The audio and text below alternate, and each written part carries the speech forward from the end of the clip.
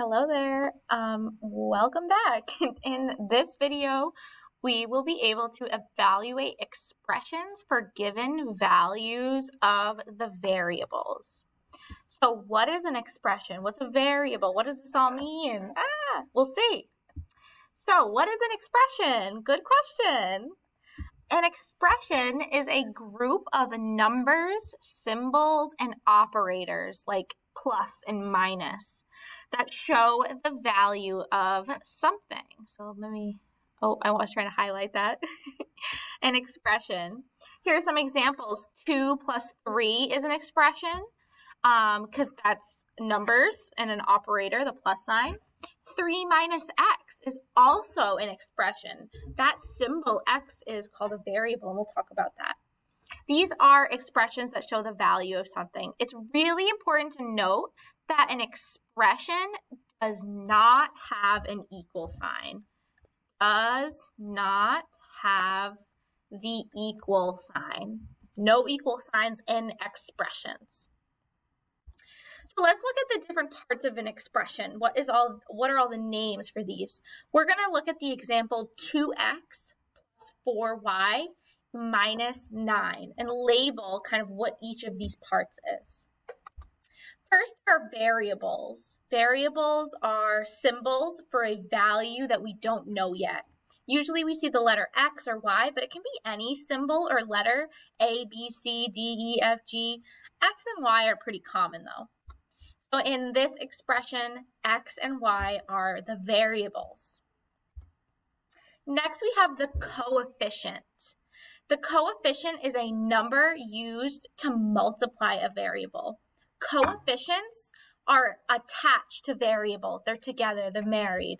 So in this example, 2 is the coefficient of x, and 4 is the coefficient of y. So the coefficients are the numbers that are in front of variables, and those are multiplied together. So this 2x really means 2 times x. But it's kind of confusing to have that multiplication symbol and that x together. So we just write it as 2x, and that means they are multiplied. Next is a constant. A constant is a number on its own. It doesn't have a variable attached to it. It's just on its own. It's a plain old number. So in this example, 9 is the constant. It's got no variable. And we have the operator. This is a symbol that shows an operation. So some that we are familiar with are the plus sign, the minus sign, division, and the multiplication symbol. But like I said, we don't really see the multiplication symbol in expressions sometimes because we just see them as numbers squished together.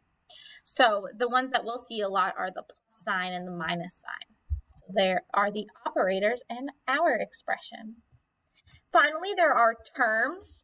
Each expression is made up of terms. Terms can be numbers, a variable, or a constant multiplied by a variable. In this expression, 2x is a term. So 2x is a term. 4y is a term. And 9 is a term. Evaluating expressions. To evaluate algebraic expressions, substitute or replace the number of the x value for the x in the expression. So we're going to take where it says x and we're going to replace it with a number. Then use order of operations to simplify. Let's do the first example. Example number 1. Evaluate 5x minus 2 for x equals 3. So we're going to take that x that's in the expression and substitute it with what we're given for x. So x is 3. We're going to substitute it in right here. And we're going to use this little table to help us out. So x is 3. And we're going to substitute this x, into 5x minus 2. So we're going to substitute it in. Ready? X is 3. 5 times 3 minus 2.